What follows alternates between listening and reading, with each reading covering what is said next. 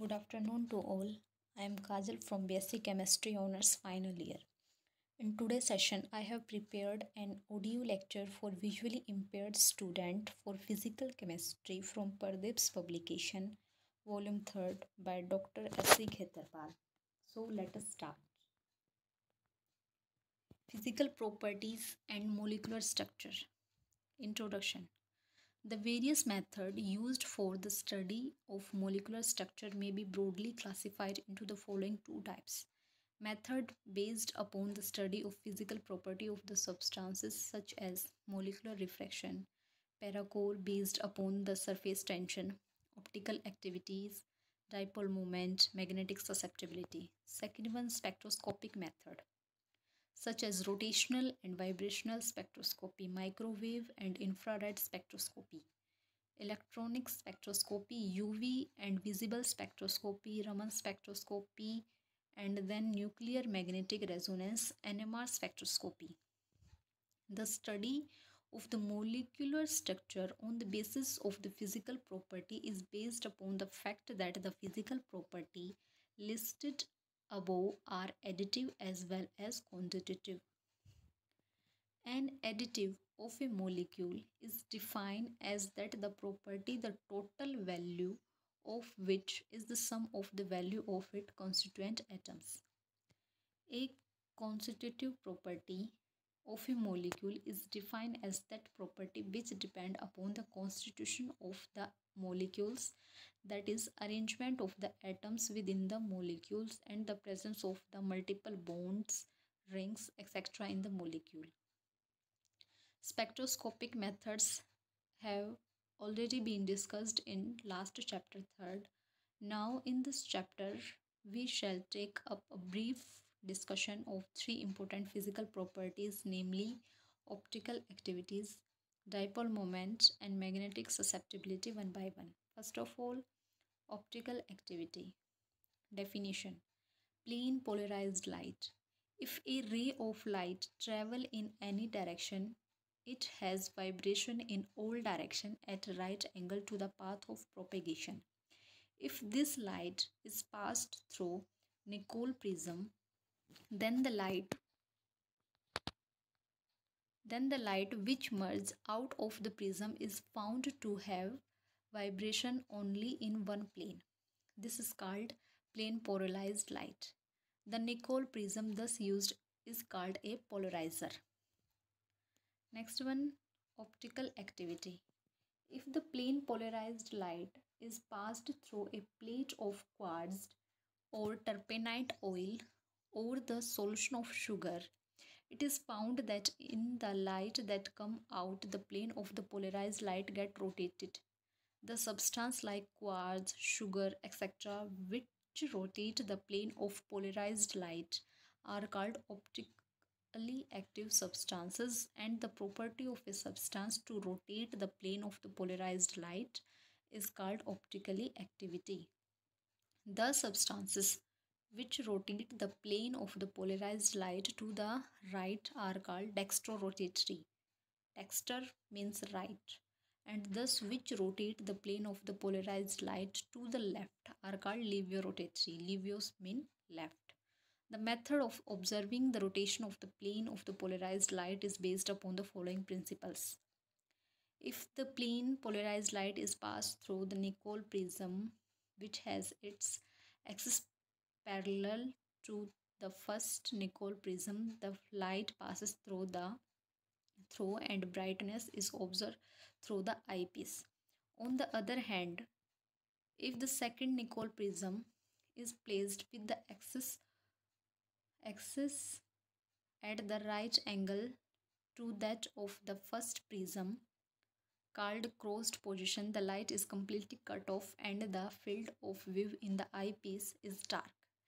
At all other position, the brightness is less, but they may not completely darkness. It is observed that if the two Nicol prism are set of crossed position, so that the field of view is completely dark, and then the optically active substances is placed between the two prism, the field of the view becomes sometime bright, and the second prism has to be rotated through the certain angle about the line of propagation of light to get complete darkness again. This clearly shows that after passing through the optically active substance, the plane of the polarized light has been rotated. The degree of rotation depends upon the rotation required to be given to the second nickel prism to get the darkness again. Thus, just as the first prism polarizes the light and is called polarizer, and the second prism analyzes the light, then it is called analyzer. Next one, specific rotation. The degree through which the plane of the polarized light is rotated on passing through the solution of an optically active substances depend upon the following factors: nature of the optically active substance, concentration of the solution in gram per liter per ml, length of the solution, that is length of the tube through which the light passes in decimeters, wavelength of the light used, temperature of the solution. Thus, if m gram of the substances are dissolved in vml of the solution, so that the concentration of the solution is m divided by v, give per ml. L is the length of the tube in decimeter and alpha is the angle of the rotation in degrees. Then it is found that the alpha directly proportional to the concentration in gram per ml multiplied by the length of the cube in decimeter is equal to alpha directly proportional m by L, m by V into L.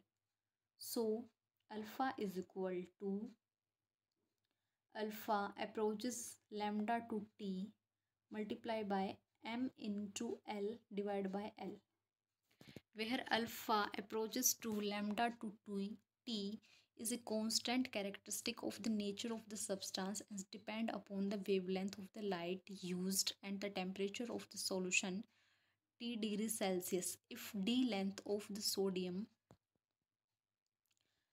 vapor lamp light is used and the temperature of the solution is 25 degrees Celsius, then it is written as alpha D 25 degrees Celsius. This constant is called specific rotation of the substances. Now the molar rotation. The molar rotation is obtained by multiplying the specific rotation with the molecular weight capital M of the substance and dividing by the result by the 100. To reduce the magnitude of the number, it is usually represented by M approaches from lambda to T is equal to M multiplied by alpha approach from lambda to T divided by 100. The instrument used for the measurement of the amount of rotation caused by an optically active substances to the plane of the polarized light is called polarimeter. The principle of this instrument has already discussed.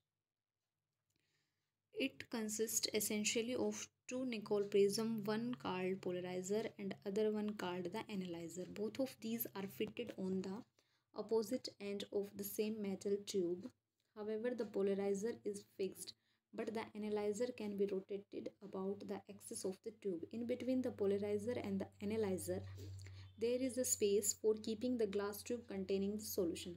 The glass tube is usually 5 cm, 10 cm, 20 cm or 25 cm and has glass windows on both ends. A circular scale is fixed on the metal tube near the analyzer as shown in this figure.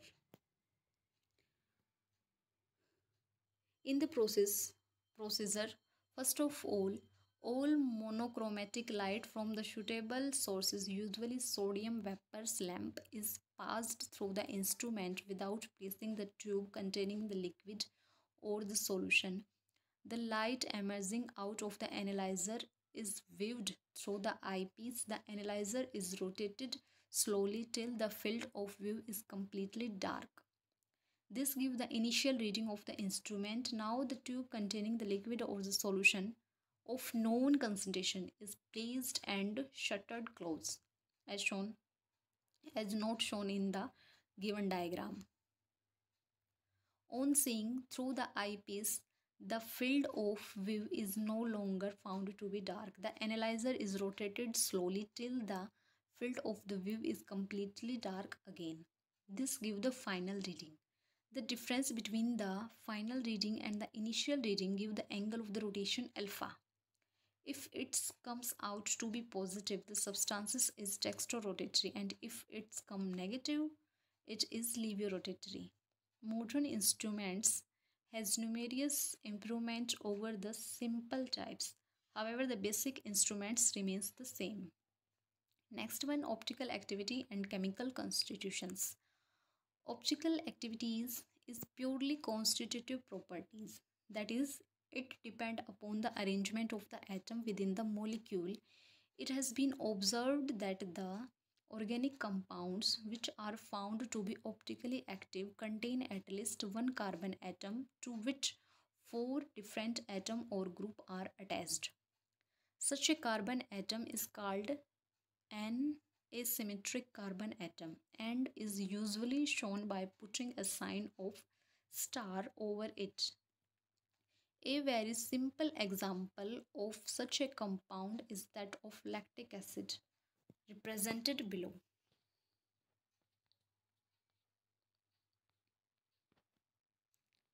The lactic acid, it is found that such a compound exists in two forms, one of which rotates the plane of the polarized light to the right and is called dextrorotatory, which form the positive, and the other which rotates the plane of the polarized light to the left is called the levorotatory, which forms negative. The two forms have the same constitution. In each form, a symmetric carbon atom is attached to the same four carbon atom or groups, but differ in their configuration, that is arrangement of the atom or group in space. Thus the two forms are space isomer are called optical isomers. Lee, Bell, and Van 't Hoff pointed out the difference in the two forms by suggesting that in case of such molecules, the asymmetric carbon atom is present in the center of the regular tetrahedral and the four atoms of groups attached to it are present at the corner of the tetrahedrals. This gives rise to two different spectral arrangements which were like the mirror image of each other as shown in this figure, like this.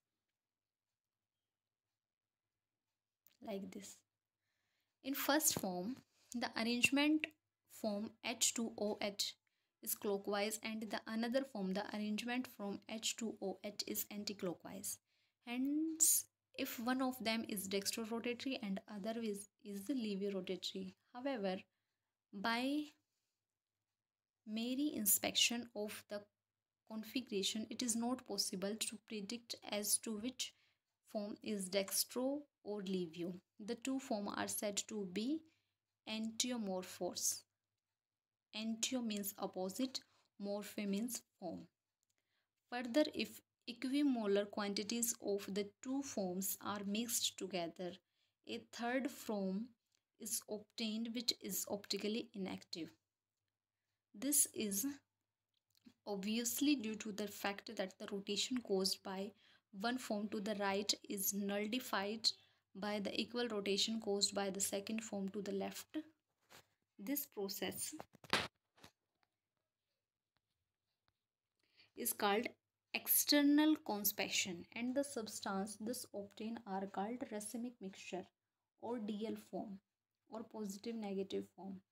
This form can be separated into D and L form by the suitable method. In case of compound containing two asymmetric carbon atom, that is tartaric acid, a fourth form is also found to exist. In this form, the rotation caused by the half of the molecule is compensated by the other half within the molecule as shown in the given figure of tartaric acid. This form, which is optically inactive due to the internal compensation, is called mesophoam. Lastly, it may be mentioned that the optically active is found not only in the organic compound containing an asymmetric carbon atom but also in the compound which contain other asymmetric atoms like nitrogen, sulfur, silicon, cobalt, tin, etc.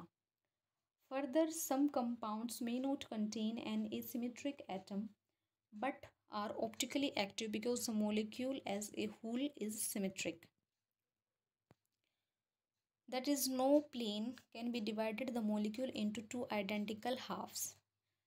Thus, it may be concluded that the optical activity is a property related with the asymmetry of the molecules. Hence, the optical activity can be used to test the presence of the asymmetry in the molecule.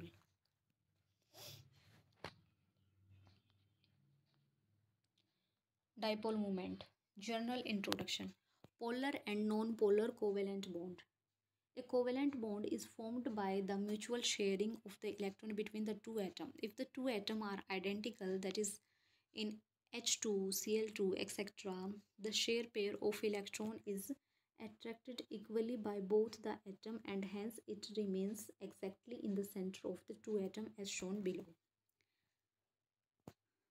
Thus, neither of the two atoms in such molecules acquire positive or negative charge. The bond thus formed between the two identical atoms is called non-polar covalent bond. On the other hand, if the two atoms are dissimilar, that is in the HCl molecule, chlorine atom is more electronegative and the H atom and then the H atom. Hence, the electron pair is more attracted toward the chlorine atom than toward the hydrogen atom. In other words, the share pair of electron is more displaced toward the chlorine atom toward the hydrogen atom. As a result, the chlorine end of the molecule acquire a slight negative charge while the hydrogen end of the molecule acquires slight positive charge. The bond thus formed between the two dissimilar atoms having slightly different electronegativities is called polar covalent bond and the molecule is called dipole because of it has developed positive and the negative pole. Thus, the situation of HCl may be represented as shown in this figure 5.6. Next one, dipole moment of diatomic molecules. The extent of polarity of a molecule is expressed in terms of the dipole moment, which is defined as follow. The dipole moment of a polar diatomic molecule is the product of the charge on each end of the molecule and the average distance between the center of their nuclei, that is the bond length. In general, for a polar atomic molecule AB in which atom B is more electronegative than A, if plus Q is the charge on the end A and minus Q on the end B of the molecule and D is the distance between the center of their nuclei, then the dipole moment of the molecules AB is given that mu is equal to Q into D. Obviously, if the atom is non-polar, Q is equal to 0, hence mu is equal to also 0. Third one, unit of dipole moment. The charge present on the end of the molecule is usually of the order of 10 raised to power minus 10 issue and the distance between the atom is usually of the order of 10 raised to power minus 8 centimeter. Therefore, mu must be of the order of 10 raised to power minus 10 into 10 raised to power minus 8 is equal to 10 raised to power minus 18 ESU centimeter. This value is called 1 dBi after the name of the Pankir worker in this field. 1 dBi is equal to 10 raised to power minus 18 ESU centimeter. Vector nature of the dipole moment. The dipole moment is a vector quantity. That is, it has both magnitude as well as direction. It is therefore represented by an arrow pointing from the positive end to the negative end of the molecule. Dipole moment of a polyatomic molecule. In a polyatomic molecule contain more than two atoms. Every two bonded atoms have their dipole moment is called bond moment. The net dipole moment of the polyatomic molecule is the resultant of the different bond moment. The resultant will depend upon the direction of the bond. Thus, if a molecule AB2 contain 2AB bond at an angle of theta and mu AB is the value of the each bond molecule, then the dipole moment of the molecule will be mu is equal to 2 mu AB cos theta star by 2. As mu is known from the experiment, therefore knowing the value of the theta, the method is usually used for the calculation of the bond moment. Alternately, knowing the value of the mu and the mu AB, the method can be used for the calculation of theta and hence for predicting the shape of the molecules. Experimentally observed value of different moments of some common molecules and calculated value of bond moment of some common bonded as shown in this figure table. Next one,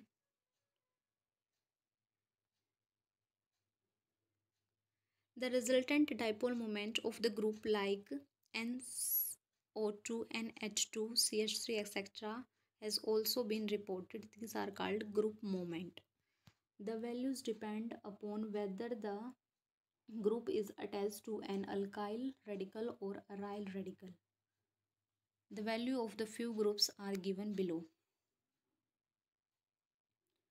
Next one, electrical polarization of the molecule. Every molecule is made up of positively charged nuclei and negatively charged electron cloud as shown in figure. The center of positive charge coincide with the center of negative charge. Hence, when such a molecule is introduced between the two plates of an electric field, the positively charged nuclei and the center of the positive charge is attracted toward the negative charge, whereas the negatively charged electron cloud is attracted toward the positive plate of the electric field. As a result, the molecule gets distorted as shown in figure. This is called polarization of the molecule, and the distorted molecule with positive and the negative end is called an electric dipole. The molecule remains polarized so long as the electric field is applied but goes back to the original state as soon as the electric field is switched off. That is why this type of polarization is called introduced polarization and the electric dipole formed is called induced dipole. After polarizing, the molecule is neutral as a whole. It means that the positive charge on one end must be equal to the negative charge on the other. Suppose this charge is q. If the distance d between the separation of the charges, then the dipole moment of the induced dipole will be given as mu is equal to q into d. Eventually, the value of mu I will depend upon the nature of the molecule and strength of the electric field, says X.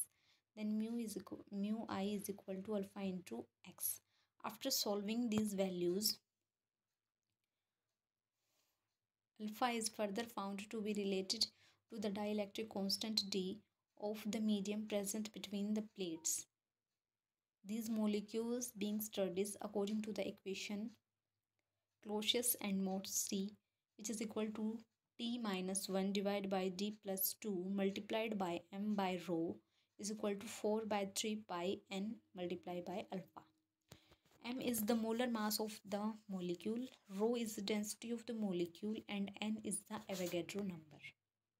Now Clausius-Morse's equation. Suppose an electrostatic field is applied to the two plates so that they are charged. Suppose the strength of the uniform electric field produced between them is equal to E naught. If non-polar medium is placed between the plates, strength of the electric field will be reduced to E because the induced dipole act in the opposite of the applied field and hence partially neutralize the charge of the plate as shown in figure. The ratio of E naught by E is called the dielectric constant T of the medium. For electrostatic, it can be shown as E is equal to E naught is equal to E plus 4 pi I, where I is the induced dipole moment per unit volume. I is equal to mu I into N. Mu I is induced dipole moment in a single medium and N is the number of the molecule per cc. Divided equation both side by E, we get E naught by E is equal to D. Then by solving, D minus 1 multiplied by E is equal to 4 pi I. The density of the electric field strength X acting on each molecule is calculated by supposing that a charge unit is enclosed in small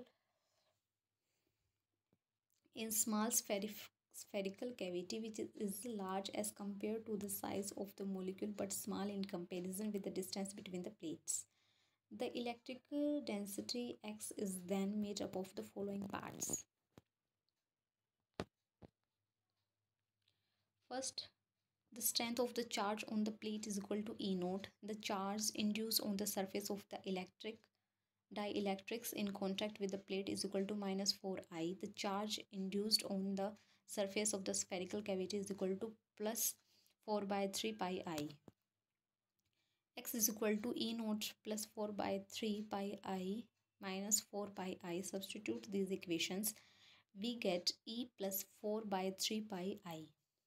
After solving X, we get D plus 2 by 3 multiplied by E. From those equations, E plus 4 by 3 pi I is equal to D plus 2 divided by 3 multiplied by E. We are solving these equations and putting I is equal to mu I into N and alpha xn into N, which is already defined. Mu I is equal to alpha xn. And then by putting these values in this, we get the value D minus 1 by D plus 2 is equal to 4 by 3 alpha pi n alpha. If rho is the density of the substance placed between the charged plate and m is its molar mass, then molar value of the substance is equal to m by rho. If n represent Avogadro's number, number of the molecules per unit volume is equal to n by capital N divided by m by rho, that is n rho by m. After putting this equation in the above equation, we get the whole equation. Pi or Pd is equal to D minus 1 by D plus 2 multiplied by m divided by rho. The induced molecular mass is defined as the amount of the polarization produced in 1 mole of the substance when placed between the plate of the electric field of the strength. Now discuss about the effect of temperature on polarization. Value of various polarization has been determined for a number of the substances. It is found that where molar polarization of number of substances such as O2, N2, CO2, CH4, etc. constant and independent of temperature, polarization values for some other substances such as HCl, CHCl3, C6H5NO2 does not out to be constant but decrease with the increase of the temperature. In case of molecules such as HCl, CHCl3, etc., their center of positive and negative charge do not coincide with each other.